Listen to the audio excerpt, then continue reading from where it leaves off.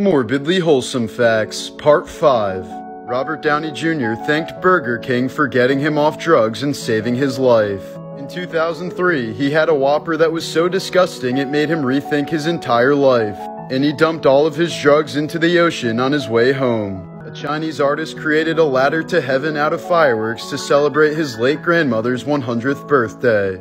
When two dolphins swallowed plastic at a Chinese aquarium in 2006, the trainers and vets were running out of options. So they called in the world's tallest man, Bao Shishun, whose arms were long enough to pull out the plastic and save their lives. After losing both her arms in a bus accident, a young woman from India received a pair of hairy donor arms from a dark-skinned male. But to the surprise of doctors and scientists, the donor arms eventually changed skin tone and became more slender and feminine to better match her body.